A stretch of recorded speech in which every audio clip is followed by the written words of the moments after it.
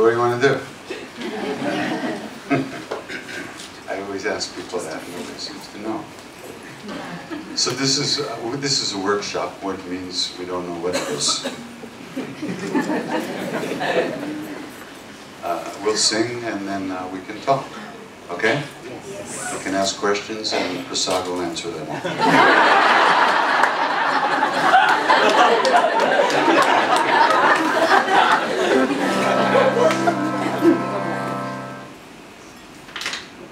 You know, people ask me all the time how I learned to chant. You don't learn to chant, you just open your mouth and make noise. And I used to sing with the Kirtanwalas who were at the temple, the Bengali Vaishnavas who were at the temple all the time. They sang Hare Krishna from early in the morning till late at night. And there was one group of guys that I really liked. There were three of them. The leader played harmonium, and he looked like a truck driver. Tough, you know. And he didn't like me. He never looked at me, he never talked to me. He had nothing to do with me. But the other two guys were really nice. And there was the drummer sat over there, and then the cymbal player sat over here. So the leader would start, he would sing a line, then the drummer would answer, and this guy would answer, and they'd keep going around and around. So I started off on the other side of the room, you know, and I would just sing along. After a couple of weeks, they got to know me, so they invited me to come sing, sit with them in the circle. So I sat next to the,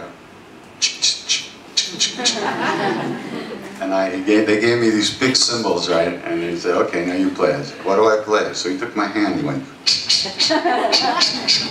and then he took his hand out and he went, put his hand back.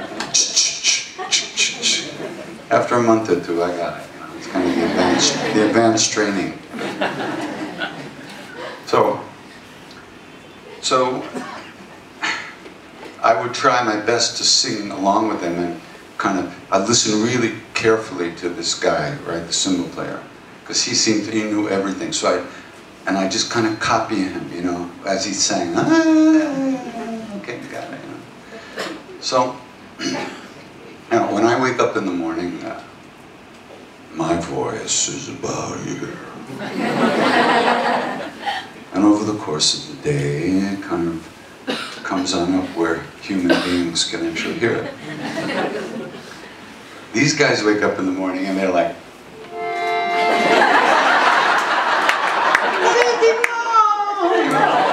there's no way I can sing like that. So here we were, you know, so the leader, he starts this new melody, and it was so complicated. I had never heard anything like that in my life. It was like,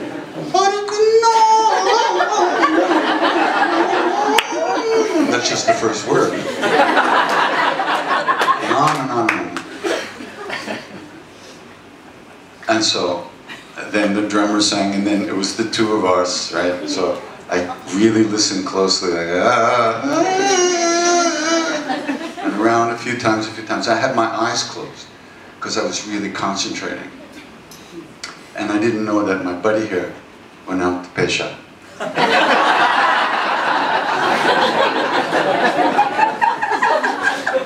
So it came around to us and I go, and he's not there, right? And I don't know what to sing. So I just made up my own line, you know? The only time that truck driver ever looked at me was right after that. And he looked over and he goes, Badhiya.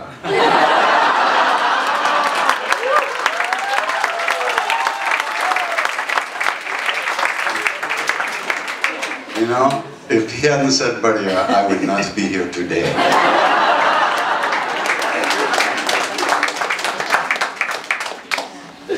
So, and you know, this was before I even sang with these guys.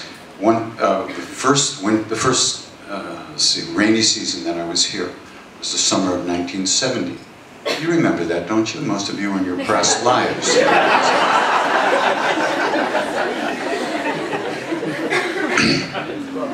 So we used to, our job in life, it seemed, was to stare at my guru. That was, you know, that's what we did.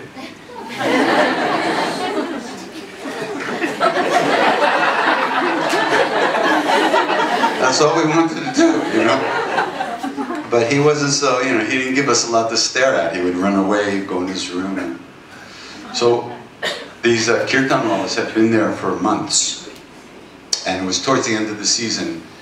And one of these guys kind of tried to seduce one of the Western women that was in our group, right? This is obviously a no-no. So Maharajji found out about it. And in about 2 seconds, all 20 of these guys, with all their bags and everything, were loaded on the back of a truck, driven down to the train, sent home to Vrindavan. Right? So one of the Indian people says, Baba, you've just kicked out the kirtan rolls. Who to sing now?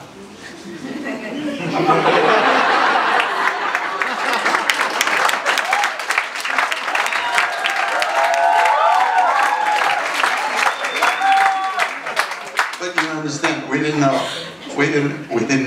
what to do. So there we were, there was a harmonium or something and a little drum. And we had to sing Mahamantra. We had one instruction, sing. There was never, how long?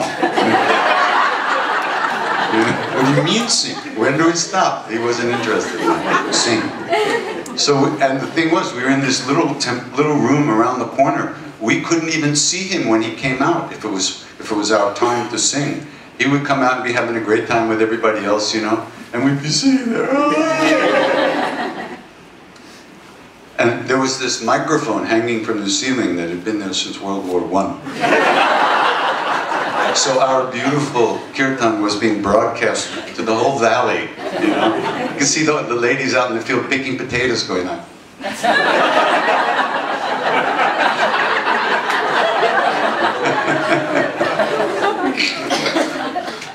So there I was, Hare Krishna, you know. And I could fool myself for maybe an hour that I was really enjoying it, you know. But then, you know, the mind starts to kind of panic. You're actually asking yourself to pay attention to something. This is no way, right? So you start like, Hare Krishna, you know, so I thought, okay, let me see. When I was 2, you know, yeah, what was I doing? Yeah, I was walking around in the living room. Oh yeah, I fell. My mama picked me up. And then what did I do? I started reliving my life all the time, singing. Right? Hare Krishna had to go on, but my mind didn't have to pay attention. So I just started reliving. I went through it a few times, you know, and then I remember my girlfriend back in America.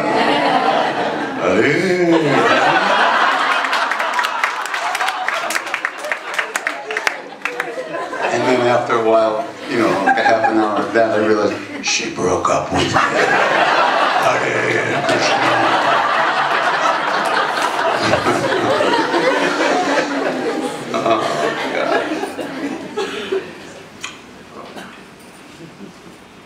Yeah. After a few days of like 8-10 hours a day, something actually happened. No one was more surprised than me. Who knew something was supposed to happen? I just thought it would be torture forever. But actually what happened was I started to like sit more deeply in the mantra. I just kind of, my mind just kind of said, ah shit, I'm here, might as well pay attention. So I just kind of like, and then the thoughts would come, and they would just go through, and they wouldn't grab me so much. And I hate to say it, I was experiencing a little peace of mind. A little peace of mind was completely new to me. And it happened because we were asked to sing, we were told to sing, we were ordered to sing, and we had to sing for so many hours that we actually overcame some of the obstacles to chanting. And I began to experience a little bit about what this is about, just a little bit, because There's no bottom to this. You can go as deep and deeper and deeper into the name. There's no end to it. But you have to get over the initial bumps in the road. That's it. You got them. You don't, you don't. But if you want to know what this is, you have to do a little practice. You have to pay some attention. And what we're doing is we're training ourselves to let go. What is it that tortures us? Our thoughts and our emotions. Right? All day long. All we do is think about ourselves. Right? We wake up in the morning, we start writing, producing, directing, and acting in the movie of me. Where am I going? What am I going to do? They should like me, she won't like me. What do I wear this? I'll go there, I'll do this. All we do is think all day long. React, think, all day long. And we never get a break from it. So when you start doing some practice, you begin to see what that's like. Most of the time, we're not even aware that that's what's happening. But that's going on all the time. And that's where we really give ourselves a hard time. So when we do these practices, when we look at it from this point of view, we are training ourselves to be able to let go of the very things that give us real suffering, which is our thoughts. You know, the same thing can happen to two people, and they have a completely different way of living with it, right? And this is what we have to develop, the ability to keep our hearts in the right place and keep our hearts open no matter what happens. That's because real happiness, real love lives within us as who we are. It's not something we get from the outside. And when these practices uncover that inside of us. And then, whether there's an inside or an outside, that's for philosophers to worry about. But we could easily say that love lives within us as our own true nature. The nature of the soul is love. And that's what these names are, the names of that place within us, each one of us. So,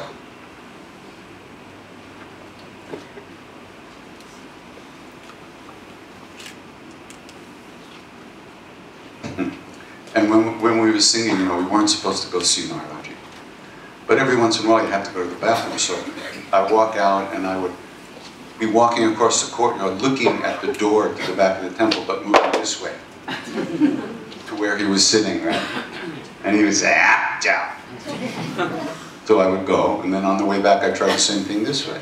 Yeah, ciao. So, if he hadn't have forced me to do that, I wouldn't be here and you wouldn't be here. Isn't that amazing? You think about that? I mean, I don't really know what you're doing here, but I know what I'm supposed to be doing here.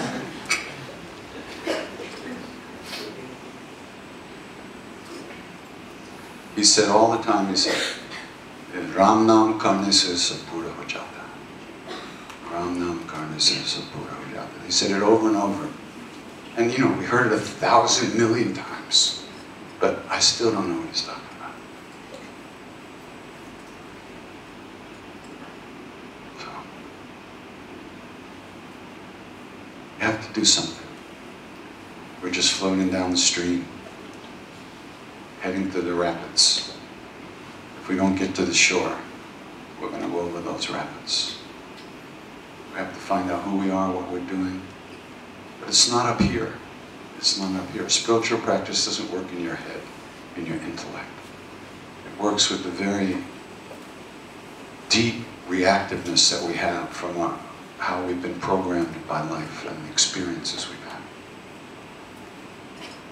It uncovers a deeper place within us, and it trains us to be able to let go of the stuff that causes us suffering.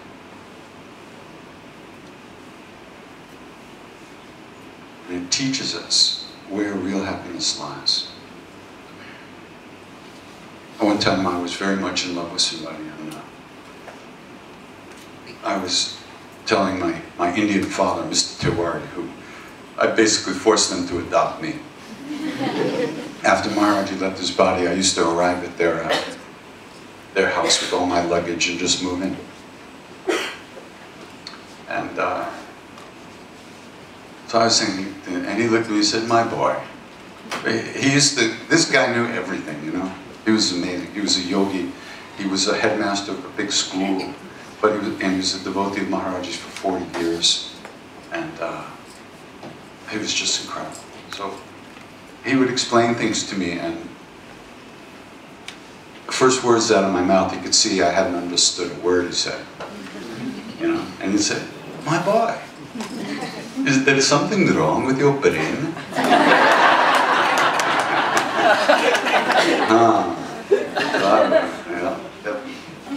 So anyway, I was talking to him, and he said, I was telling him how much I loved this woman, blah, blah, on and on. He said, he said, good, okay. He said, "My boy," he said, "relationships are a business. Do your business, enjoy it." He said, "But love lasts 24 hours a day, every day. Love isn't something we get from the outside. You don't fall in it, you don't fall out of it. It's our true being. And we have to connect with that. The more we look for that, the more we can connect with that. And that's what these practices are about. That's what chanting is about. It's not about joining any club or being one particular kind of person. It's about finding out what's in here.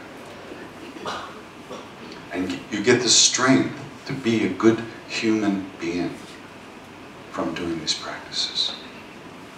A human being that cares about other human beings. That doesn't avoid life and living, lives fully. But it's hard to do that in a good way in this world, when everybody's grabbing and everything,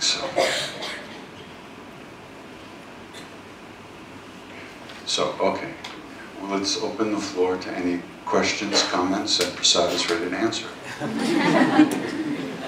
We have a microphone, because I'm deaf. I'm a deaf kirtan mala. And if you have something you want to say, raise your hand.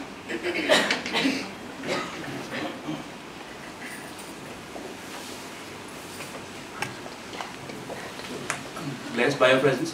Could you please throw some light on free will, destiny, and the choices that a human life has? Nah.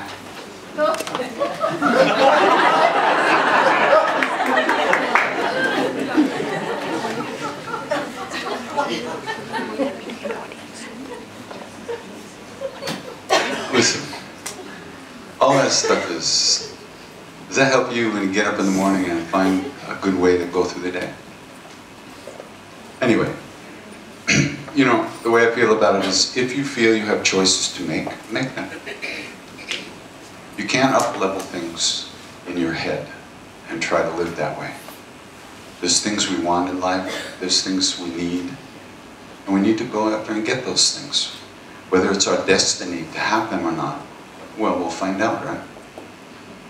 Krishna says in the Gita, do what you do, but you offer the fruits of your actions to me, to him. You give it your best shot, but what happens is it's not in our hands. Ramana Maharshi said that everything that's going to happen to us is written when we're born. The only freedom we have, he says, is how we live in each moment as it arises. Right? Well, how do we live in each moment? We don't even notice it come and going. We're lost in all kinds of nonsense. Can I curse in India? Yes. Okay, thanks.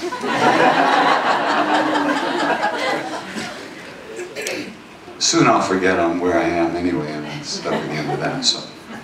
So you know, the thing is that, yeah. You wanna speak some more? Take the mic back and talk to me. I think I found the answer. It's just that that was quick.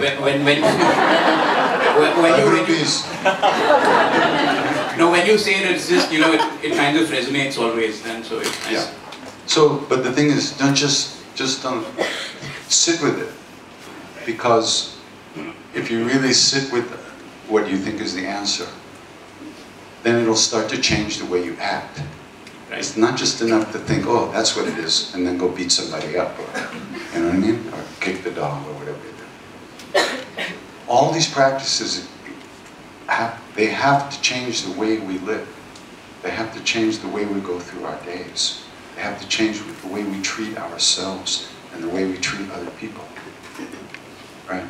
Whether it's free will or not free will, who knows? But it's what we do know is, are we treating ourselves well, and are we doing well for others? Are we taking care of what has to be taken care of in our life? You know, it's not so easy just to understand it here, but it has to change you here, and that takes time and practice. Thank you very much.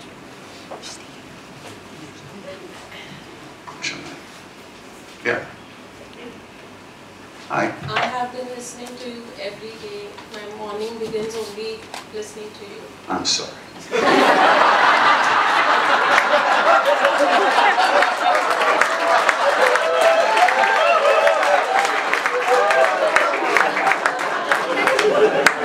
I don't want to miss that opportunity to thank you. I waited for this day. Thank you very much. I appreciate it. For years. Yeah. Yes, I really do. I mean, it's hard. I had to learn how to say, you're welcome. It's not an easy thing to say. Thank you so much. Yeah, you're welcome. I want to make it very clear. I sing for one reason and one reason only. Okay? That is to save my miserable ass. You got it? That is why I sing. When I sit down, I don't know who you are, I don't know who I am. All I know is I'm singing, and I give everything I can to the practice. And if I was sitting here trying to get those kind of responses, they wouldn't come, right?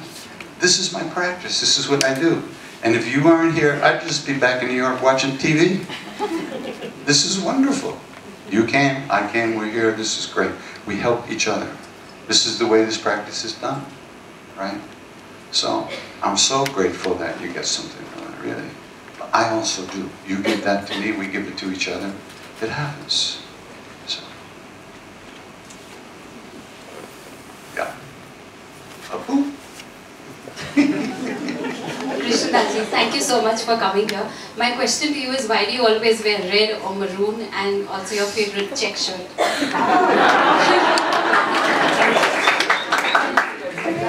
So, I had, long story, I did write a book, by the way, and most of these stories are in it if you want to read them. It's called Chants of a Lifetime. So, somewhere you can get it. I think it's an ebook now. And this story is in there in detail, so I won't tell you the whole thing, but I had a full-on nervous breakdown in the temple, right in front of Maharajji. In fact, in his lap, basically. I completely fell apart, and it had to do with a girlfriend of mine who had committed suicide back in America. And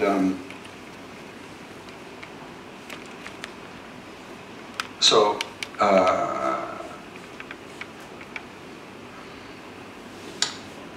I was very upset about this, and he used to tease me. He started teasing me and saying, your wife died, but you'll be happy when you get married again.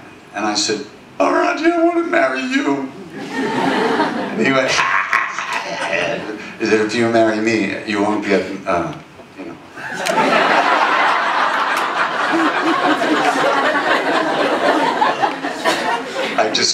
It's India, I couldn't do anything. So he started teasing me all the time about getting married, and I had, what used to happen, you see, there was maybe 30, 40 Westerners hanging out with them at any one time. Never more than that, it was very small.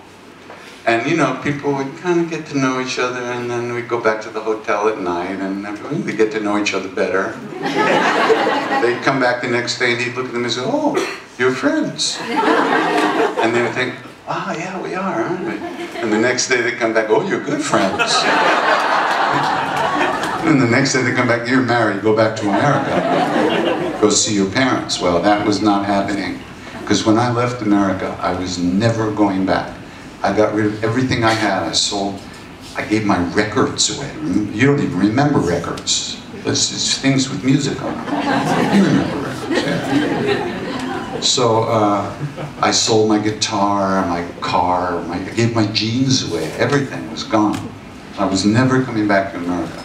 So I would see that these people would kind of like, you know, and then they would have to go home. So I was like, I didn't even, you know, I was completely paranoid and uptight.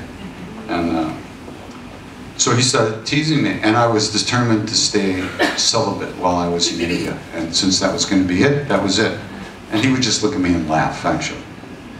So he started teasing me, he would say, you'll be happy when you're married. And I started to kind of like this. And this whole thing happened with my previous girlfriend and everything, and I was very shaky. And then, anyway, I wound up completely falling apart. And so he kind of put me back together. He hit me on the head, he said a bunch of things to me.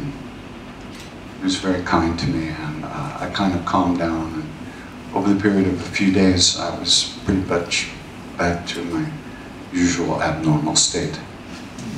And then, so one day he looked at me. So one day, you know, a lot of the Westerns were smoking ganja and charas, you know, but I never really did. But one day I was out in the jungle after this nervous breakdown, and I thought, maybe I should smoke a little charas. Totally reasonable thing to say to myself, right? So I smoked a little charas, and I completely freaked out, and I ran through the jungle back into the temple, and I was running towards his room, and as I was approaching his room, the window opened up, and he looked out at me, and I just came through, and he said, "You're Hanuman, you're Bajrangbali." And he said, "What's your name?" I said, "Krishna Das," because he had given me that name. And he said, "Nay, you're Bajrangbali. What's your name?" "Krishna Das." "Nay, Bajrangbali, Krishna Das." And I said, "Okay." I'm talking to my guru, right? I said, "Okay, you want me to be Krishna Das? You want me to be Bajrangbali? No problem. But you just remember, Bajrangbali was eternally celibate." He laughed so hard. I thought he was going to fall off the tucket. And he looked at me, "Okay, wise guy, you're Janaka. You'll have yog and bhog." Right? That's better, right? I'll take it. Then he said, "You wear red." But he kept calling me Bajrangbali. He said, "You wear red." He had me dye everything red. My langoti had to be red. Yes, I left my Calvin Klein's back in a minute. So that's where it starts. So I always wore red after that. And then that's it. That's the whole story. But it was part of him kind of giving me an identity, giving me, you know, helping me feel good about myself again after this big breakdown. It was really pretty intense. So that's the story. Gentleman here.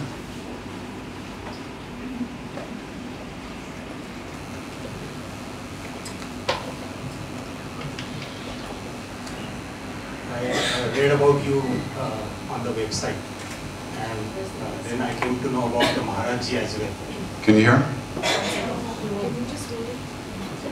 It's a buzz of some kind. Okay. Hello. Hi. Yeah. So basically, I'm very delighted to see you in India, and I think you are one of the luckiest persons to be associated with Maharajji. Oh, yeah. So actually I get very sad when I read about the World War II, etc., which is a history, of course, and deaths of 6 million Jews and all that stuff.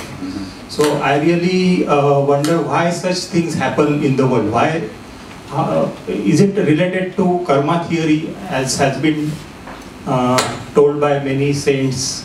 What Maharajji used to explain this kind of phenomenon, you know. So Maharajji didn't explain these phenomena. For instance, one day someone came from a nearby ashram, and Maharajji said, "Why'd you come?" He said, at your place there's bhajan and kirtan and everything. Why'd you come? He said, oh, I just came to see what goes on here. He said, oh, here? It's just ow, cow, jow.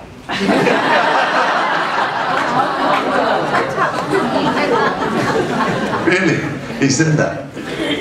This is the way he was. He didn't talk about that stuff, you know.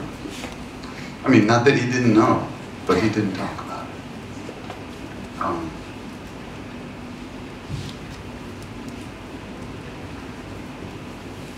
All I would say is that if we look inside ourselves, we'll see all the hara that we see outside in the world as well. Everything's inside of us.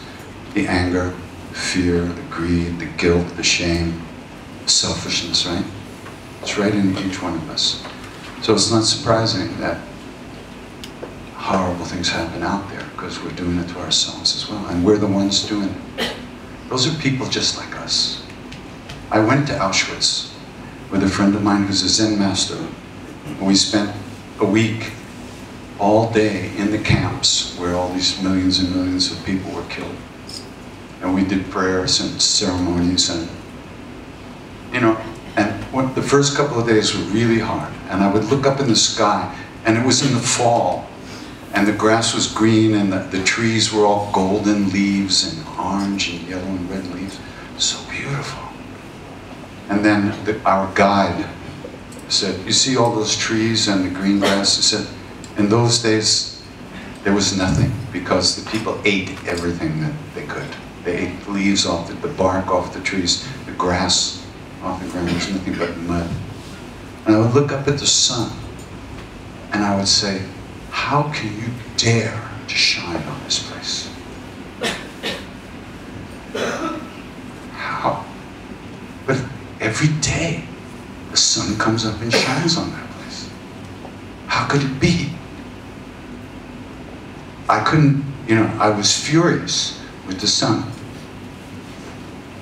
But every day the sun came up.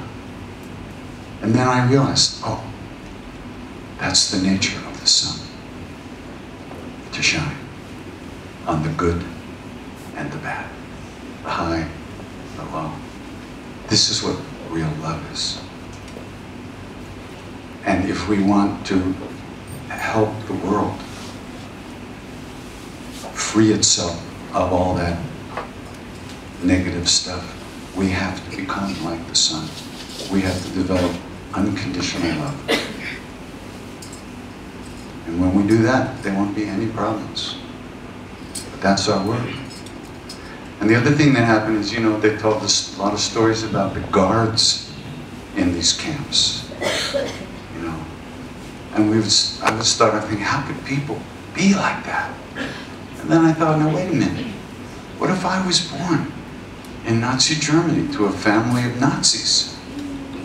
Would I know anything different? Would I be any different? I'd just be a Nazi like that.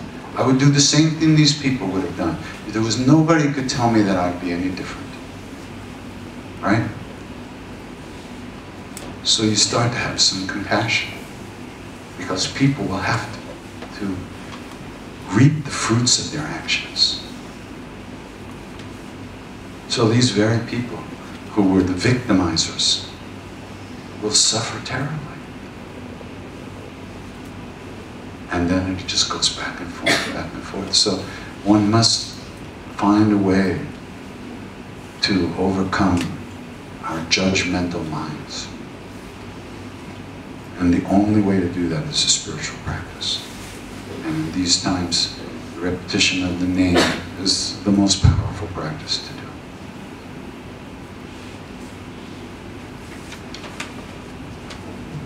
One more thing is that I heard the Hanuman Chalisa sung by your team, yourself and your team, and I found it extremely devotional. I have heard Hanuman Chalisa being sung by other people, but somehow I got addicted to your singing, which made me very quiet. You know, it quieted my mind, and it must be a grace coming through you from your Guru. So I have tremendous respect towards your Guru. And my Guru also is the same. He died in 1913. His name was Gondavlekar Maharaj. he insisted on chanting name of Rama throughout, whenever you get time, I mean, whenever you remember. And everything, you will get answers to all your questions by doing that. You don't stop that. You continue doing that. Don't get frustrated on your path. I won't stop. And you will get answers to everything, and you will ultimately get liberated. May not be in this life, but in future lives. And we have to believe that and start working on that. That's the message I got from your guru as well. So, thank you. Yeah. Okay. Thanks. Okay. Tell him next time to talk to me directly.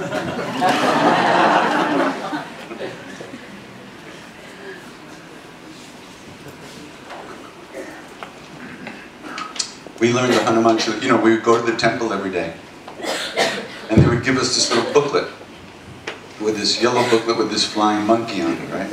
I had 100 of those booklets. And then one day I said, what is this thing? I mean, you gotta understand, we came from New York. Flying monkeys aren't big in New York. So I said, what is this? They said, oh, it's a prayer to Hanuman. Now people would say that Maharajji, Neem Karoli Baba, was an incarnation of Hanuman. And he was, people worshipped him that way as Hanumanji. So I thought, we could learn this prayer, right? And then we'll sing it to him, and he'll like it, and then he'll, because we knew that he secretly wanted to spend more time with the Westerners. But he couldn't find a good excuse. So we wanted to give him a good excuse to spend more time with us, right? So we learned, I couldn't even read Hindi at the time. I had to learn each letter, and we went through the thing, the Chalisa, letter by letter. You know, Jaya, like this. And it took us like 2 months. And we finally got it together, and we learned it, and it worked. He would call us all the time to sing it to him. And that's why we learned the Hanuman Chalisa, and I'm still singing it. So, somebody's back there. Hi. Guru would have... I'm sorry. Oh? Hello? Maybe stand up, maybe it's not picking up the... Just pretend you're in public school now. As a guru, Maharajji would have imparted so many lessons to you as a disciple. He would have imparted various lessons about life to you through various things, maybe through his actions, through his words. Today, if he wanted all of us to take something back through you, what would be that one single important lesson of life that you would want us to know? A secret recipe or a secret ingredient of life? Don't ask for too much. This is the only opportunity I'm going to get. Anyway. You may get another opportunity next life. I gave it to you already. Ram Nam Karne Se Sapura Ho Jata. He said this over and over and over again. And over and over and over. That's what he said. He said, from repeating the names of God, from repeating these names, everything is brought to fullness and completion. What you need in your life comes to you. What you don't need will leave your life. Everything you need will come to you through these practices, because you get in touch with what's really important. And you get a different perspective on life through these practices. A real perspective.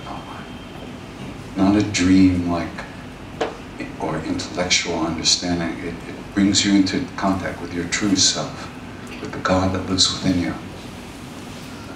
So that's the thing. Practice, you must do something. If you don't do something, you don't do something. It just stays the way it is. Unconscious flow of reactions day after day. And you never get a vote on how things can be. Through these practices, you get a vote about how you feel, and you work with, you find a way to overcome adversity that you couldn't imagine you could do that. It gets you, everything comes from that.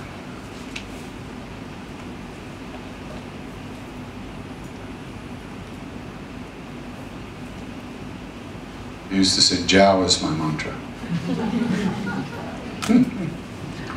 He didn't need you to be around, you know. Funny thing happened. So when I first met Ram Dass, Richard Alpert had come to America. Most of you know, come to India. And then he came back to America and I met him. And at that moment, that's when I met Maharajji. And I just felt something that I had never felt before. And of course it turned out that it was Maharajji. So while I was still in America, I had this dream, before going to India, that I went to the elementary school that I went to as a kid. And I walked into the gymnasium of my elementary school. And in the middle of the room, at the other end of the room, there was like a stage. And on the stage, there was a tucket. And Maharajji was sitting on this tucket. And I had seen some little black and white pictures of him, so I knew it was him. But this was in, you know, color and the dream. And so I walked into the middle of the room and I did Danda Pranam. And I had my head down and I was just saying, please, I have to feel something. Please let me feel something. I was going really powerfully, I was praying to feel something.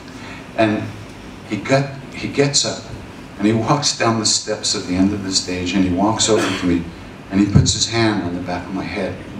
And slowly I calm down, and calm down, and then this bliss started to run through my body, right?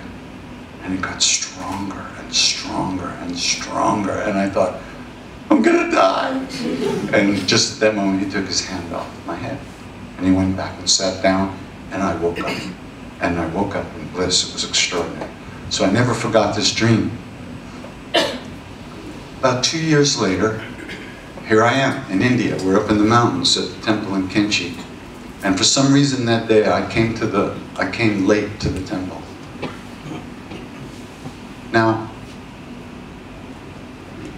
what used to happen is that we would get called into the room where he was sitting, you know. And so he would always be there. I never saw him, I didn't realize it, but I never saw him walking before. So on this day, I walked into the courtyard, and he's walking across the courtyard all by himself. And I just stopped, and my mind just stopped. And I stopped, and I just was like, and he stopped, and he looked at me and he goes, these are crazies. And the next thing I knew, I'm right in front of him, and I was holding some apples. I didn't even offer them to him. I'm just like, and he grabs the apples and he starts throwing them around, right? What stopped my mind was that the way he walked, he had a very unusual walk, like a baby, like bong, bong, bong. It was the way he walked in my dream 2 years before. And I had never seen him walking until that moment. And he walked just the way he walked in my dream before I ever came to India. And he knew, of course, what was going on. That's why he just laughed. Basically, whenever he looked at the West, he just went like this.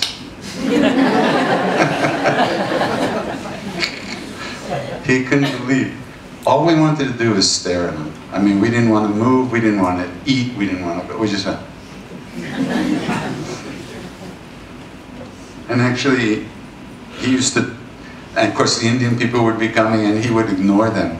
And we would sit around him so that the Indian devotees couldn't get to him, you know, we made like a circle around him. Not on purpose, we just didn't know. And then they would be, Baba, Baba, and he'd be just talking to us and laughing. Baba, Baba, and he'd never pay attention.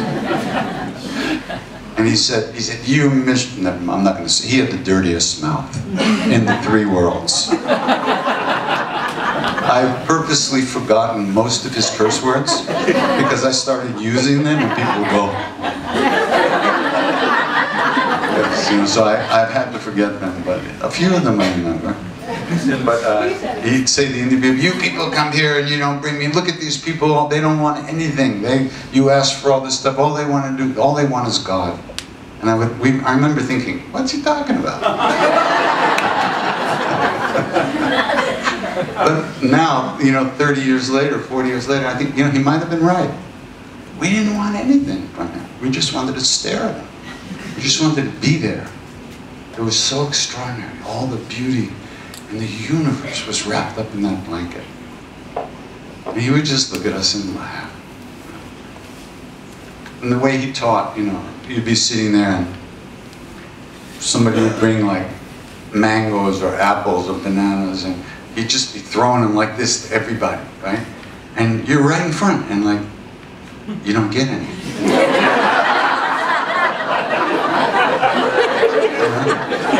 It's okay for like a day. And then 2 days go by and you don't get it. 3 days. Now you need Valium, you know, to get out of bed. What's going on? What am I doing? You're sitting right in front of him. It's like he's not even there. You're just like, what's wrong with you? I can't be there. I don't know. And then somebody calls your name, you turn, boom, you get hit in the heart with a banana. And you look at him and you go,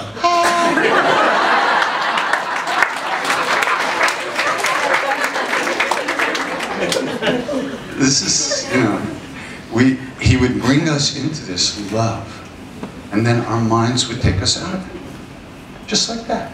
Over and over and over again. It's amazing. And you'd be sitting right in front of him, living in hell. Right? Just like that. And then he'd hit you with a banana and everything was okay. It's just that you could be so stupid. I mean, it was so vulnerable and so open. It was amazing. But day after day, it was like that. Without him, I didn't know that there was love in the world. I don't know.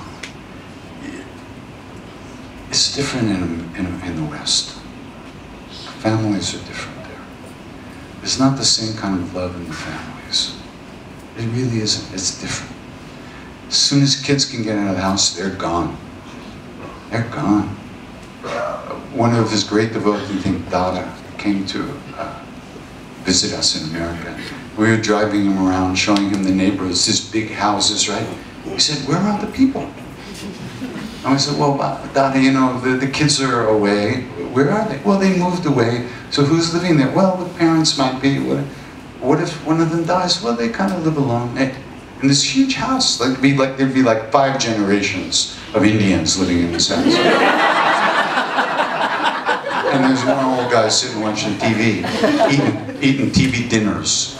And he's all alone and lonely, and the kids are never called. It's different in America, it really is. And it's not that parents don't love their children. It's just, I don't know, they're brought up differently. It's a different world, you know.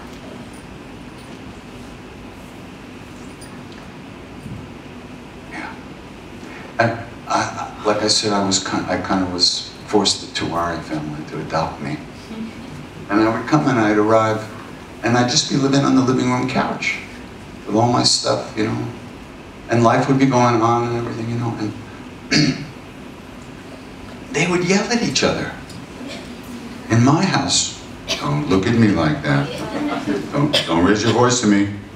This is, you know, and these people were yelling at each other, you know, screaming and yelling and having a great, you know, just like, and for a while I couldn't understand, but then I realized no one in that family was afraid that the other person would really throw them out of their hearts. It's not even possible.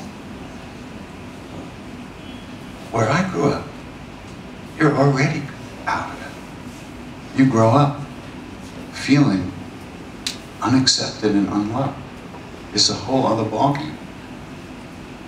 And one of the greatest things for me when I came here was to hang out and be close with these families. And Mr. Tiwari he was a piece of work. He used to love to fight. He would do things to me, and then he'd go, you will fire upon me now? He wanted to fight. He wanted to party. And he would piss me off. He would do things. And he was like, yeah, let's go, you know?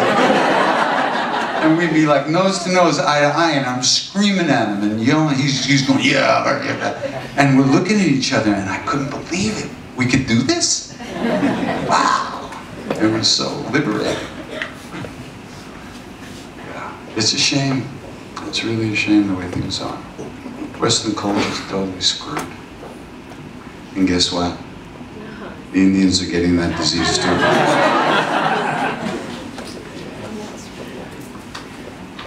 What to do? You see gangbangers walking around Delhi and Mumbai with their pants down to your lip. What are you doing?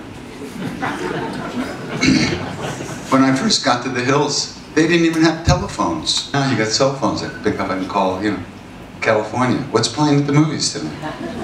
It's crazy. It's crazy. That's just what's happening. So, but, you know, you have to, it's all part of a process, you know. When people started interviewing me, I mean, can you imagine? I couldn't imagine it. They would say, what about all these rock stars who are doing yoga and stuff like that? Isn't that just like, you know, bullshit? And I said, no, you don't understand. These are the kings of the world.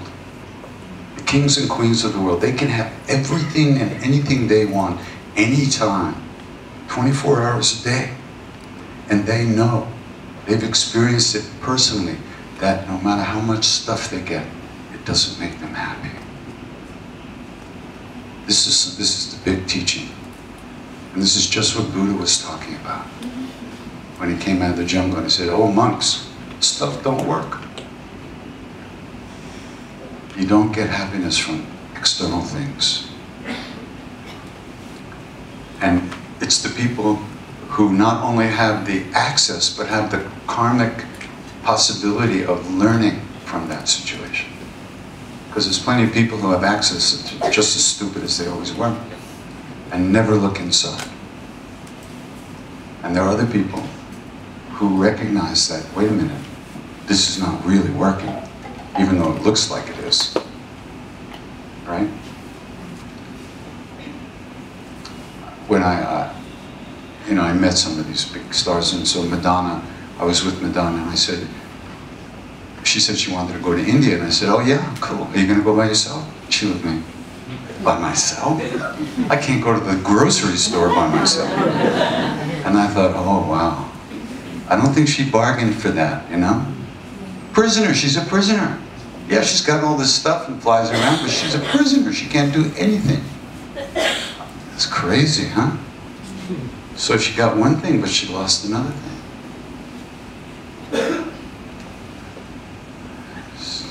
Yes, where's it? I don't know where the mic is. I'm not the boss. You asked already. You had your opportunity.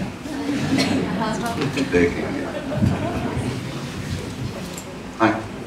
It's okay. You're close enough to understand. Sure. Thank you. I'm very happy to see you here so closely, and I like your song so much.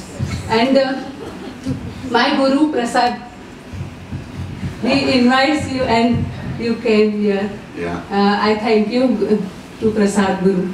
Yes. And he played your songs so many times, and I spiritually did sing, and I like it very much, very much. And your voice is so nice, so in your voice there is very much depth, because voice is God's gift. And you sing the songs by your heart, with devotion, with expression, by own your, and when you sing on the earth, your voice goes to the heaven. And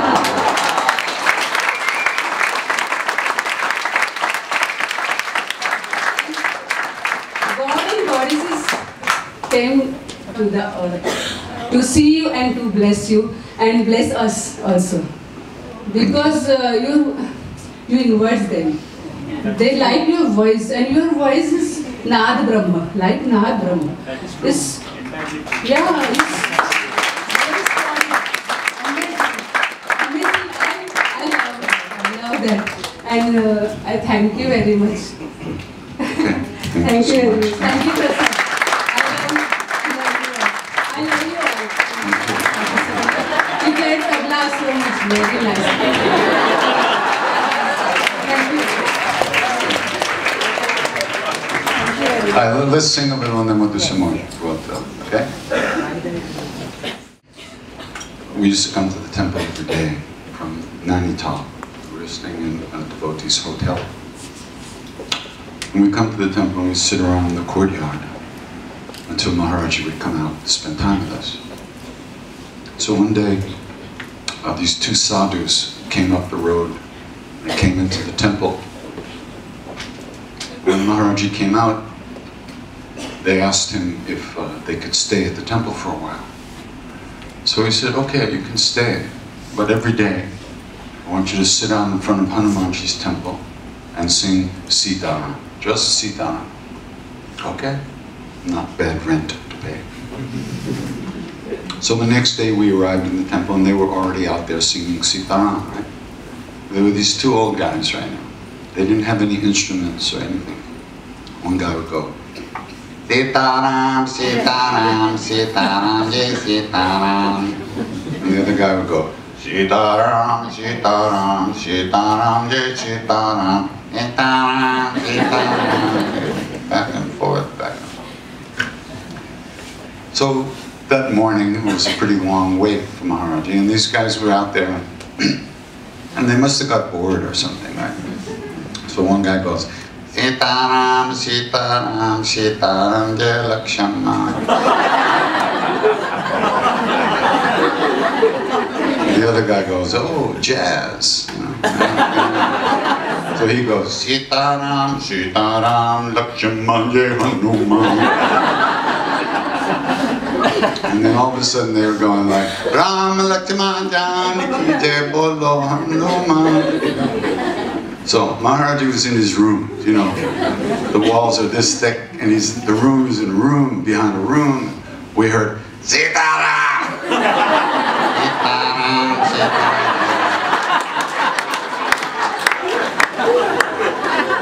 But I never forgot that Ram Lakshmana. Let him stop me now. So the funny story about these guys, right? So they wound up spending some time in the temple, and one day there was a few weeks later there was some kind of celebration. And everybody's out in front of the murtis singing and dancing and shaking things and stuff. And these guys had nothing to shake, right? Nothing to bang on. So they ran into the kitchen. And they got some pots and pans out of the kitchen and they brought them into the temple and they're banging on them, right? No. Maharajji sees it, he goes, ah! Get out. So they put the pots and pans down and they got their stuff and left the temple, right? The minute they were gone, he went, and he started singing this thing like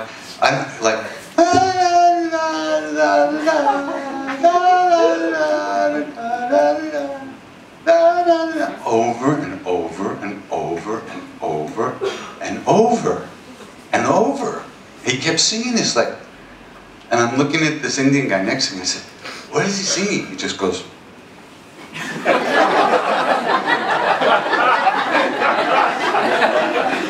What is he singing? What is he singing? You know that look.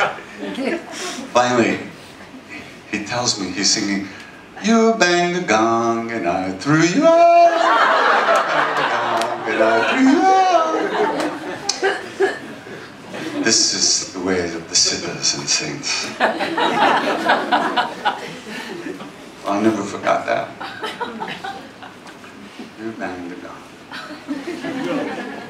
Okay, so there were some questions before. Somebody had some hands up. Hopefully, I thought we could have obliterated your mind by now. Back there, over here, okay. Apu, go ahead.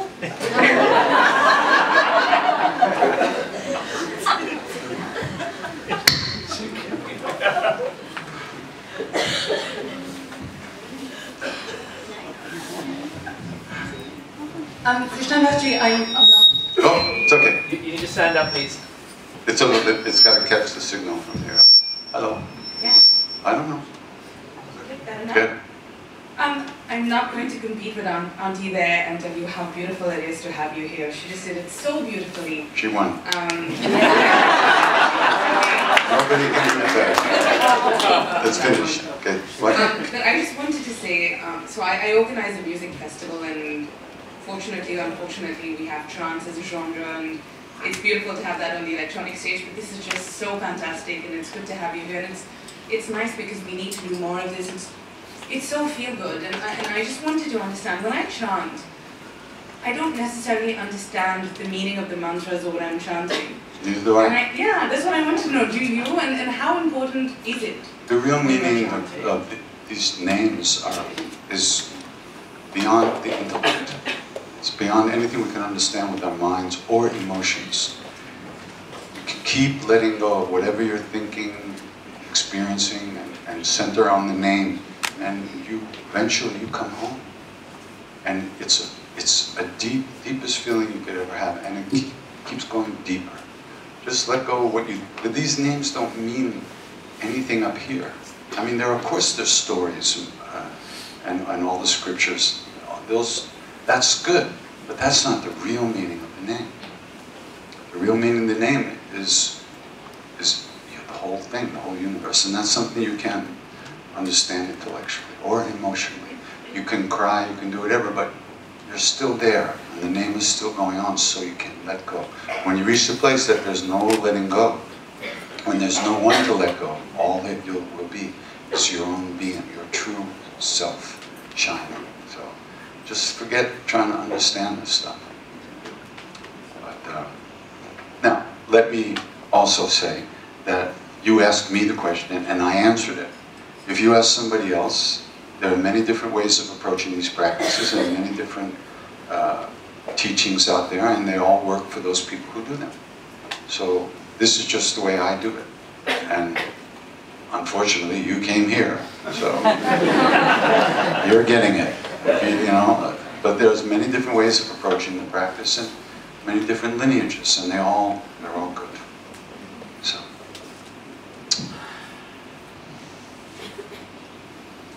Maharajji made us find our own way into things. He didn't make it easy. When I was leaving India, he was finally sending me back to America. I said, I'm just learning Hindi. He said, do that. So I was sitting in front of him, and I had been walking around India in a red dress and barefoot for 2 years. What am I going to do in New York? I do not think the red dress is going to make it there. You know, like a red elf, you know, that's it. And I was freaked. What am I going to do in America? What am I going to do? So I said, I got to ask him. And then the other voice said, shut up. You should have faith. Don't you dare ask. What's wrong with you? You have no faith. You're miserable. But I don't know what I'm going to do. What am I going to do? Finally, I blurted out, Baba, how can I serve you in America? He made a face like he just bit a pickle. I mean, I'm not worried about how to serve him. I want him to tell me what to do. I'm not thinking about serving him. And he knew it, so he said, Aisa aapki ichha vaisa karo. Do what you want. Now, I had been celibate for 3 years.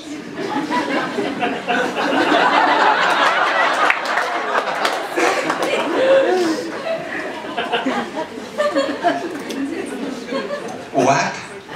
You know what I want to do. And of course he did. So I couldn't figure, how is that going to be serving you?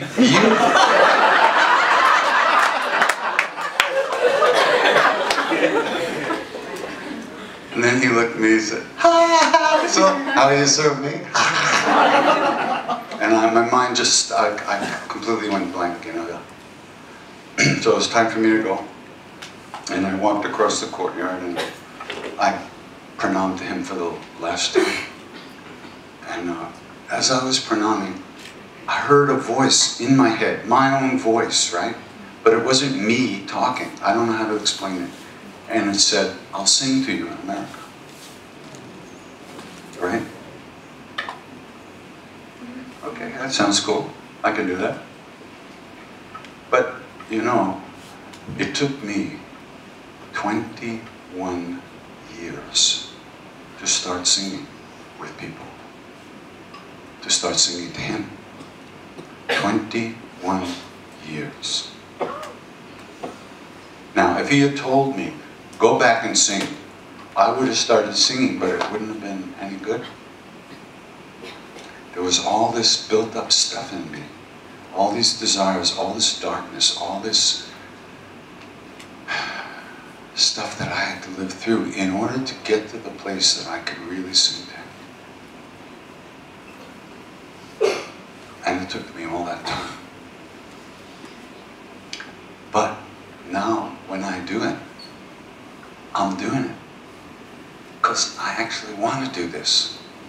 If you had asked me, would I ever in my life be able to do what I wanted to do, I would have said, no way. Not that I even knew what that was. This is what I want to do.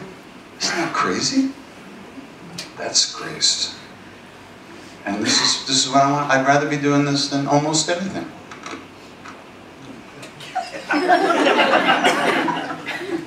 Nah, just kidding. So the thing is that he never told us what to do with our lives. We had to find what was right for us individually. He didn't make it easy. But the result is that when we do find that, that's it. There's no doubt about it. It's just, we know it's right. And all the devotees had to go through this, you know, all these disciples had to go through this in their own way. In their own ways. There's no substitute for your own experience and for your own search. Find out what's right for you. And that includes taking into account everything in your life. Just don't walk off to the jungle because you bring all your stuff with you. And you know what? There's no TV. Why would you want to go?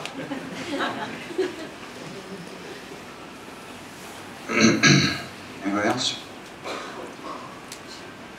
You're the boss up. You have the trilogy. Hi. My mother could not be here today, but she specifically asked me to ask you this question. I think you have to stand up. You're breaking up. Maybe the battery's gone. What else? I was saying my mother could not be here today, but she wanted to ask this question to you. Why are good things happening for bad people all around us, and good people are suffering? And you know, it doesn't make any sense, but it's happening all the time.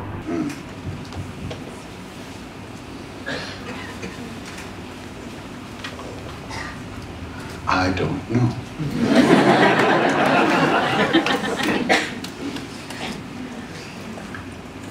I just know this. Sri Ram, Jai Ram, Jai Jai Ram as much as I can. That's the only thing I know. Everything else is a mystery. And I've actually stopped asking those questions because I don't find them useful. Who can understand anything? No. When you're sick, you take medicine. How does it work? You don't ask first, you take the medicine. Unless I understand how penicillin works, I don't care, I'm going to die. Okay. No, that's not what you say. Some things you just can't understand. Even the things you might be able to understand, it's not even useful to try sometimes.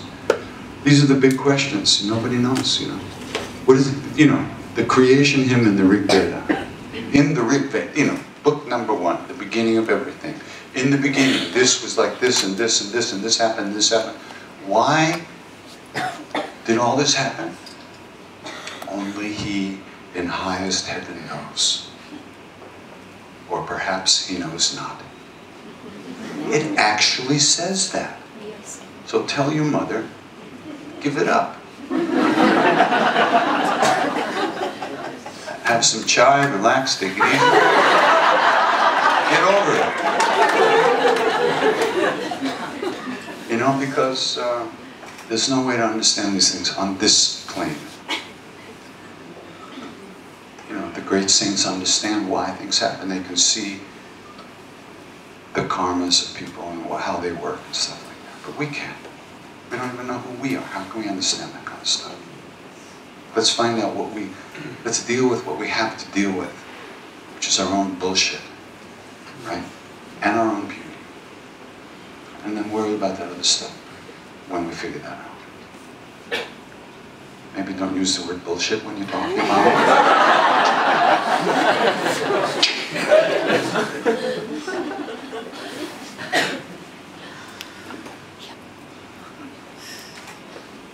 Oh yeah, there's people over here. Hi.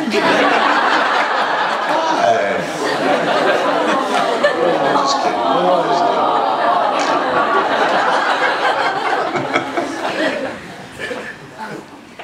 I would like to convey my heartfelt gratitude to you, sir, because Prasad sir actually taught me how to love. I didn't know how to love. My heart was completely blocked.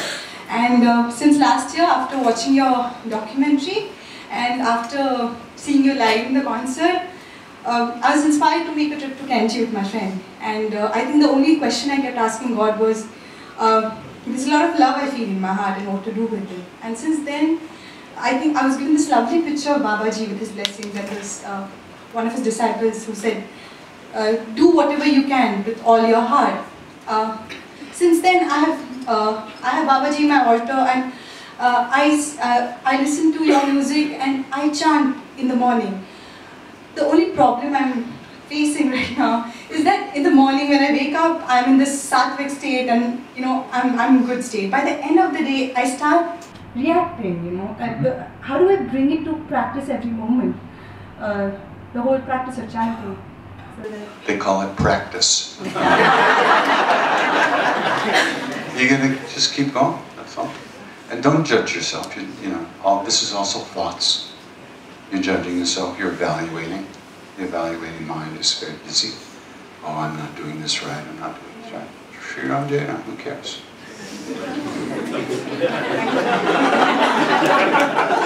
If you didn't care, there wouldn't be anybody in the whole universe that cared about what you're not doing and what you are doing, right? So it's just that's your stuff. it gets added to my karma, no? Nah. Who knows? Every time you make a move towards that inner place, it plants seeds. It plants seeds that keep growing and bring you back again and again. Just do your practice, live your life, and do the best you can. Try not to judge yourself, because you don't know who you are. Why would you judge yourself? You might be even better than that. You're telling yourself some story that you're believing. That's insanity. That's actually the definition of insanity. Believing what you think. Why would you do that? It's just, where did the thought come from? Where did it go? You don't know. Let it go, who cares? Ram Ram, you just keep going deeper. Just keep going, and every time you think of the mantra or the name through the day, just pay a little attention until you forget again, and then you remember. It's a constant process of coming away, going away, and coming back, over and over and over. And it takes time and dedication, and just remember to look. That's all. That's the big thing. Remember. What happens after that? It's just stuff. Just remember the name, and then you're thinking again. Oh, you remember again. In and out all the time. Don't try too hard, because if you try too hard, you'll just shoot off in another direction. You just kick yourself out of your own house. Yeah, you did that? Where are you living? Yeah. You got it right, thank you. Okay.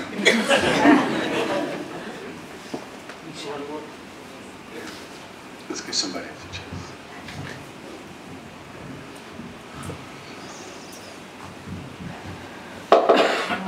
Hello, Hi. and welcome to India. Thank you. It's wonderful to meet you.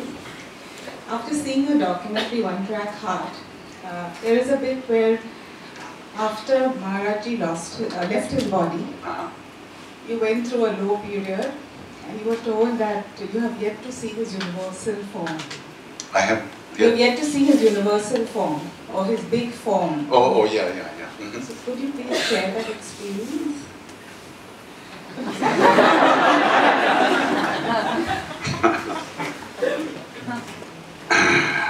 All I can say is my editor should have been a little stronger.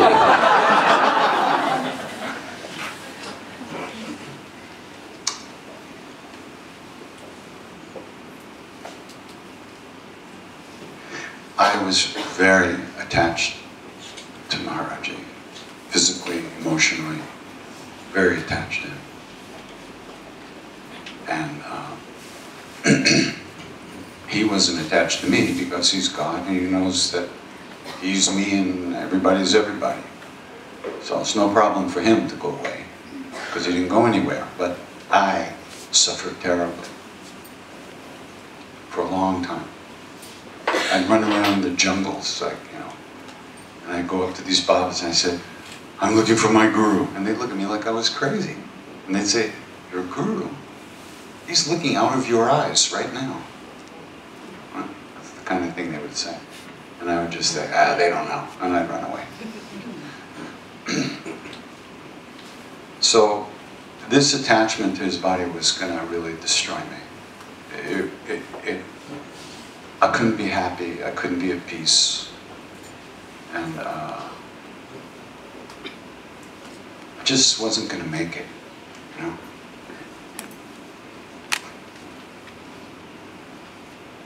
And it was just emotional stuff. It wasn't spiritual, so to speak. But it's my stuff, right? And everybody has to punch their way out of their own paper bag. We have to make our way through our own stuff. This was my stuff. And it wasn't, I wasn't seeing his divinity when I was attached to him. I was seeing that I lost something on the physical plane and the emotional feelings, right? It was just all human stuff. And it was killing me. So, by the grace of the Guru,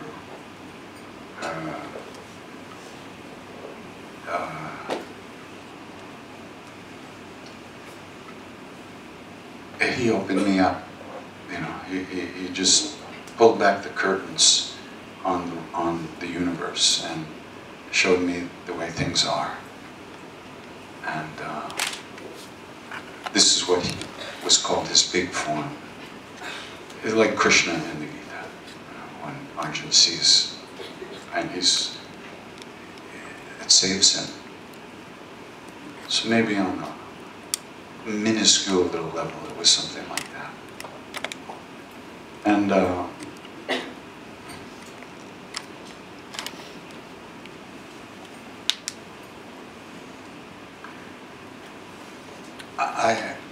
I saw through my own stuff. I saw through all of this. I saw it clearly the way things are. And it was fantastic. And that experience stayed with me for almost 9 months. It kind of started, it faded. And one day I woke up and it was a memory. But that took about 9 months. I was like still in, and now it's a memory, a good memory. And it affects everything about me. See, what happened was I had started singing with people back in the States in '94. And after a few months, I could see what was going to happen. This. Hi. And I could see that I was hungry. And a hungry person will feed themselves with whatever comes to them. And that I would misuse all of this to feed my own hungry desires. And I saw that I could not, that's what was going to happen. There was nothing else I was capable of doing other than that, of misusing this whole situation to feed my own stuff. And I was horrified, because that's not why I was doing this. I was doing this to save my life. And I was being prevented now from doing it by my own stuff. It was horrible. The feeling was unbelievably horrible. The despair was so total. I saw no way out. There was no way, nothing I could do. Right? So I went to India and I started talking to Maharajji. And I said, you have to fix this. This is your problem. I'm singing to people in your name. You have to fix this. This is your problem. Now fix it. Nothing. Nothing happened. Day after day. I would wake up. You haven't done anything. What's up with you? Right? And day after day, it went on and on and on. Every day I woke up, and I was the same asshole I was when I went to sleep the night before. And I couldn't do anything about it. So, on June 15th, there's a Bandara at Kainchi, up in the temple. And it's the day that the Hanuman temple was opened, and every June 15th, under June. And I had never gone to one of those bandaras, because back in 1972, I was living in the temple with Maharajji. And I was sick. I was recovering from hepatitis at the time. And I got sick a couple of days before the bandara, and he sent me to the bar. So out of stubbornness, I would never go to one of those bandaras on June 15th. Even if I was staying in the temple, I would leave the temple for 3 days, and I'd come back after the bandara. That's how crazy I am. So, one of his devotees, one of his greatest devotees, Siddhi Maharaj, was there. And she looked at me and she said, so what are your plans? This was in early May. And I said, well, I've got to go back to New York in a couple of weeks. And she said, no. You have to stay here till under June. You have to see Maharajji's big form. I thought, what is she talking about? So I made some calls back to New York. Nobody was looking for me. So the next day, the FBI happened to be on vacation. So I said, okay, I can stay. So everything happened on that day. So the night before, every day I would go, when I lived in the temple, there was no lights. There was almost no electricity in the whole valley. And now there's lights everywhere, houses everywhere. But there's one place in the back of the temple where if you go and you stand kind of like this, you're out of all the light and you can see the sky. So I would go back to this spot and I would talk to Maharajji every night while I was in the temple. And I said, Baba, what are you doing? You've got to fix this. I'm not singing until this is fixed. I can't do it. You know that. Now do something. Good night. I wake up the next day and it was the same. So, the night before the bandara, I go out there, and this is it, because I'm leaving the day after the bandara. I go out there and I say, what is going on? Why haven't you fixed this? You can do this. It's no problem for you. You got to fix this. And then I just said, well, what can I do? If you're not going to fix it, you're not going to fix it. All right, I'll go back. How bad can it be? Good night. That turned out to be the moment of surrender. That's the moment that I accepted, right? I gave up demanding him to change everything. And I accepted it the way it is. And I said, all right, I'll go back, I'll sing. How bad can it be? And the next day, everything changed. As the day wore on, with people coming to the temple and everybody getting fed, 70,000 people took meals that day. The roads were closed for 20 miles in either direction. There were lines of people coming in, eating, going home. So at one point I was standing there on these steps looking down into the temple, and I saw all these people like lined up, right? Coming into the temple, waiting, coming up on the roof, getting fed, then leaving by this other bridge. And I saw, you know, every single one of these people woke up in the morning and they said, hey, let's go to that Bandar. You know, we'll get that bus and then we'll catch that train. And then if we hurry, we can get the train back and it's like that. I saw that's what they thought. But actually, Maharajji was dragging them there, throwing food in their mouth and dragging them home. But he was doing everything without doing anything. Here's where we get a little out there, okay, ladies and gentlemen? I cannot explain to you how this works. All I can do is tell you my experience, and then you can go home and never come back again. But I saw that these people thought they were doing it, just like I think I'm doing this, and you think you're listening. But he was doing everything without doing anything. I don't know how it all happened perfectly inside of him. And this kind of just started building in me, and deeper and deeper and deeper, until I saw or experienced what was kind of behind the scenes, so to speak. And okay, so one of the things I experienced, that I was looking up into the sky at one point, and I saw this little kind of thickening in the atmosphere. By the way, I was pretty happy. I don't want to say bliss because, you know, that word's a little overused, but it was pretty cool. And I was feeling so quiet. There were no thoughts going through this, whatever this is. There was nothing happening. And everywhere I turned, love was rushing towards me. People were coming up to say goodbye, and usually I go, like I'll do to you later, thank you. But now I was just going like, oh cool, yeah. There was nobody to turn it off. I wasn't turning it off, pushing it away. It was just, so at one point I was kind of like, and I looked up in the sky and I saw this little kind of thickening out there, right? And I just laughed and I said, oh, that's Krishna Dasness. And I saw that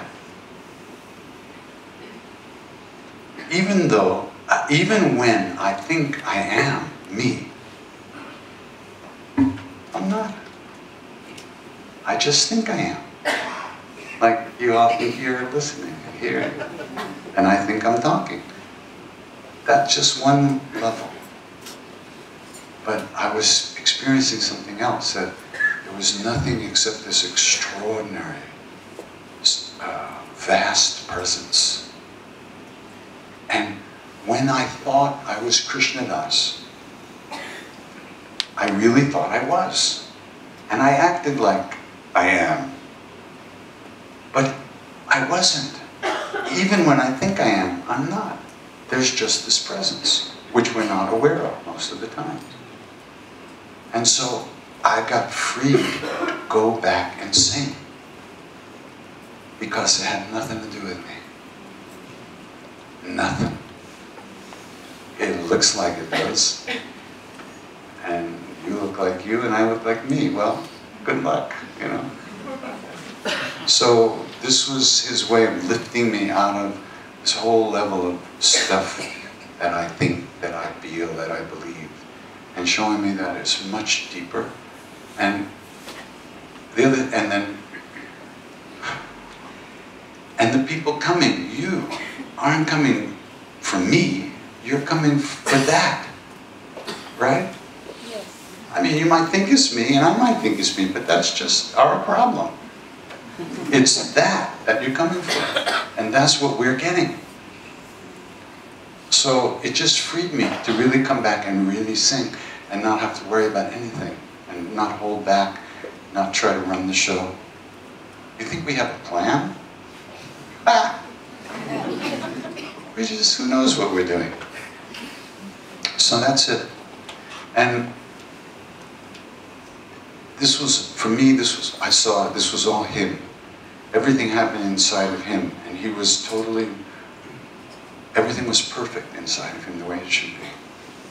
And I didn't have to know anything other than just that, to give it my best shot and not hold back. And I was free to come back and start singing again. He did do it. And you know, the whole time, I never doubted that he could. Just because he's been dead 30 years, that didn't make any difference. I just didn't know if he would. Right? And he did. So. I was born again. And again. And again. Really, it was the beginning of my life. Everything was before that, and everything after that. You know, but like I said, I've lost touch with that. But it's still in me. It's there.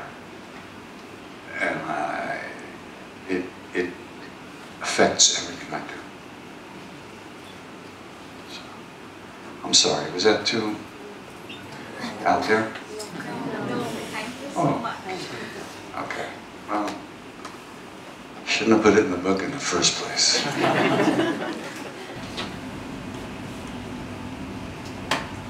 Oh, that's a hand. Okay, felt that right over here. Jai Gurudev. Jai Guru. So this is not intellectual or an intelligent question. Okay. It's a very basic physical or a material level. Can I come and hug you, please? Please. In front of all these people? It's only a hug. Talk to my manager over here. We'll figure out a way to get a hug in, okay? Before the night's over. Thank you. Okay. Hi. Hi. Since we are talking about all this, I just wanted to... A little closer, thanks. Like how you are passionate about singing, I'm passionate about walking. Walking? Yeah, I walk long distances. I walk to Tirupati from Bombay. What? 3 times. Very nice. Each time, I wish I was walking. I might be able to walk again. I go Nainital to Almora also walking. Really? I go to Dwarahat often. I go to Kainchi on the way to Dwarahat. And I go to the temple, I bow, I pranam, everything. But I was really not into reading about Maharaj. I just didn't want to go through the books and all that. And I went to Haridwar for the Kumbh Mela. After that I went to Allahabad for the Kumbh Mela. And when I was walking in Allahabad, I keep going, I used to walk every day, alone, without my friends and all. And every day I used to see 6 feet 2 tall, well-built gentleman with an aura which is indescribable. I just always felt like walking with him. I used to follow him. He used to disappear in the crowds. He always had a checkered blanket over his body, tall. And I go back to Dwarahat, go to Kainchi, read the book, and there he is. That's him.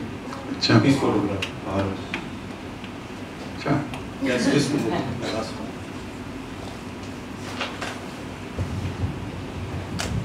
Why don't my legs work? Hi. Hi. Is it possible that when you are listening to a particular chant, you get just used to listening to that particular chant, and what you feel during that chant, it is not necessary that you feel in the same chant sung by you. You probably don't feel that same peace or the same, I've cried listening to Baba Hanuman, but it has never happened with any other chant of yours. So how is that possible? Look, I'm just a puppet. You know who's pulling the strings. When I sing, you feel him, because that's what it is. That we all feel that. That's why I sing. Because when I sing, I feel him more and more deeply than when I'm watching TV.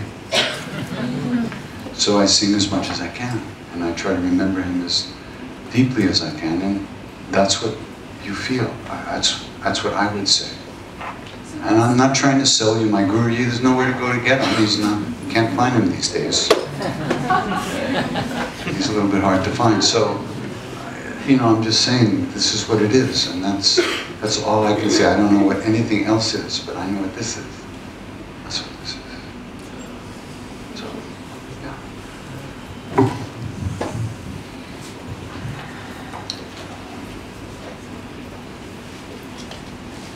And it's all by His grace that all this is happening. That's the way I feel. I mean, I'm the one talking, so I'm going to just tell you what I feel. And it's happening by His grace and His blessings. He never said to go forth and chant the name with people. He never said that. I had to find what brought Him back to me. And this is what it does. And it happens to include y'all, all you people too. Because it just works that way. I didn't plan this. But it's all His doing. So, you don't look happy with that. Oh, okay, all right.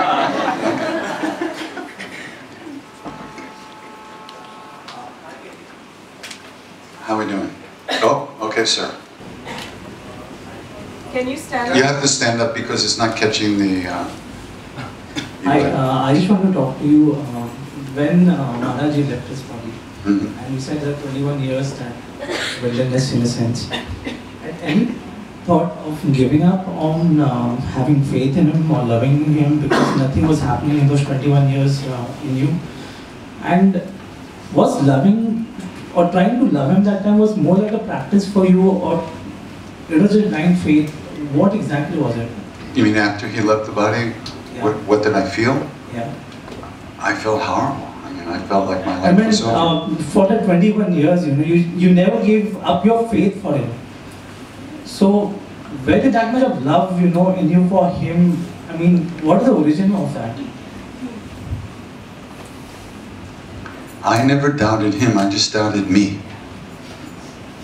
Okay? I never doubted Him. I just doubted me. I didn't think that I would ever be able to find that kind of love again. Anywhere.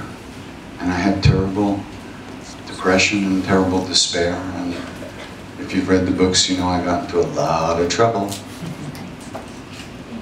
because I didn't want to live, because I had lost the only thing that made my life worth living. So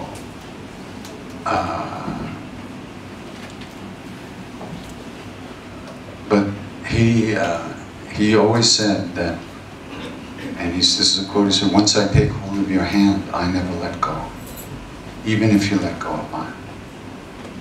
He said that a lot. And he never let go of me, even though I had let go of him. And here I am. So.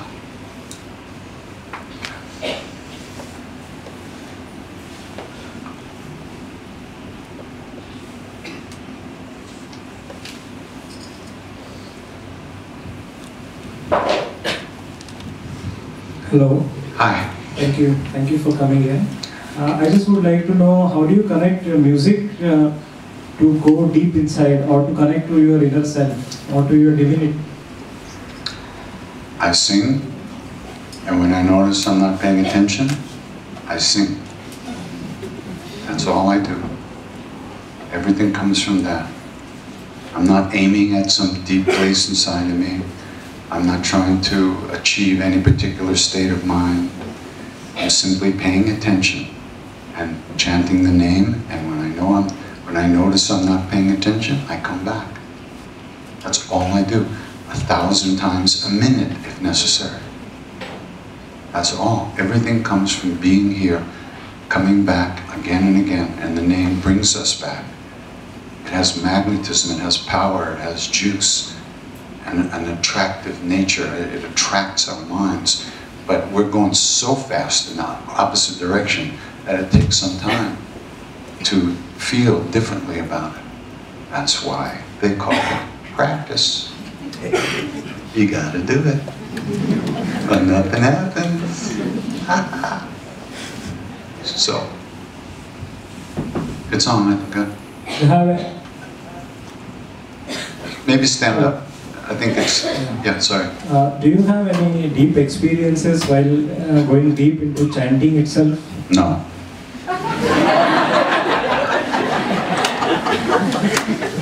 What kind of music do you listen to apart from chanting? What kind of music do I listen to apart from chanting? Just the usual stuff, you know, just whatever's, you know, Ray Charles, Van Morrison, Bruce Springsteen, Beatles, Rolling Stones. I listen to anything. But I don't, you know, the funny thing is I don't listen to a lot of music. I listen to this one Tibetan Lama that chants that I know is fantastic. The Lama's chant, it's called. Do yo, that's great stuff. So, you know, that's it. I'm just, you know, but when I'm alone and I'd rather have quiet, I don't listen to a lot. You know, if I'm not chanting, I just quiet. Okay? Okay, so, okay, more questions? Because let's sing a little bit before we go, huh? This, okay, hold on.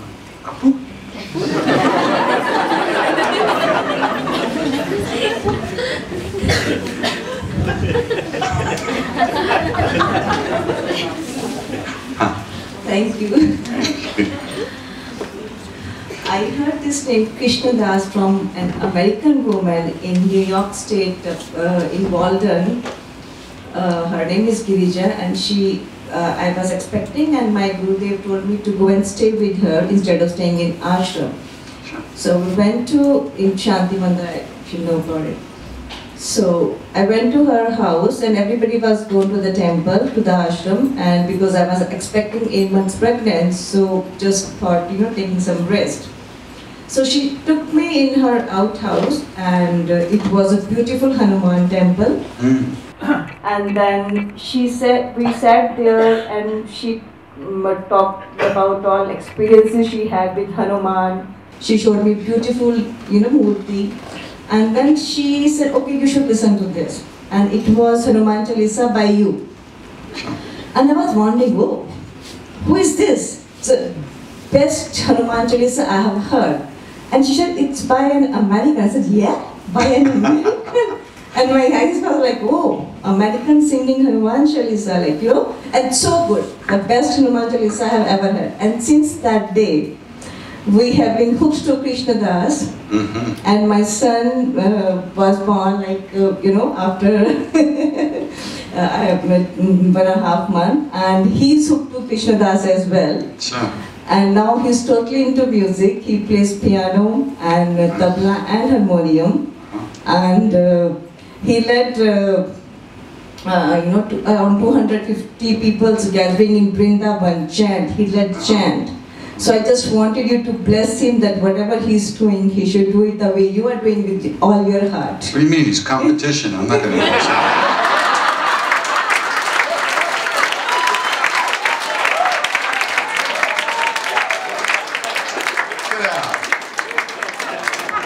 Wonderful. Yeah, keep singing. Keep singing. Keep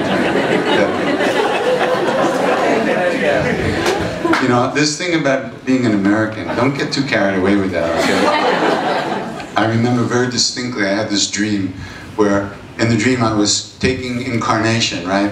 And I was right on the way down to somewhere in India, and I made a wrong turn. I left in New York, you know? Just one miserable life. Don't get carried away here. Okay. We sing? Yes. So on behalf of everybody, I would like to thank you, Krishna Das. A big round of applause once again.